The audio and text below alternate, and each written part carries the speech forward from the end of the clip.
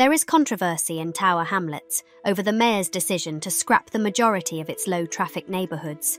Despite their popularity with the public, the mayor, Lutfur Rahman, has confirmed that vehicle restrictions in Columbia Road, Arnold Circus near Brick Lane, and Old Bethnal Green are to go. Yet, a consultation found 57.3% of residents wanted to keep the schemes, while just 41.7% wanted them removed.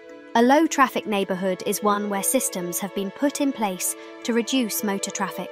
This could be done with temporary or permanent barriers, like bollards or planters. However, residents can still access their roads by car.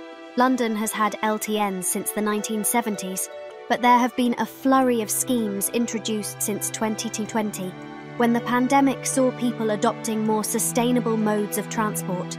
Studies have shown that low-traffic neighbourhoods reduce air pollution, while the Metropolitan Police have reported that LTNs reduce antisocial behaviour.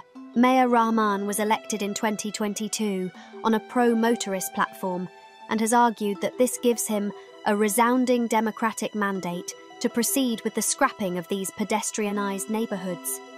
Speaking in a meeting on Wednesday, he said that, while LTNs improve air quality in their immediate vicinity, they push traffic down surrounding arterial roads, typically lived on by less affluent residents.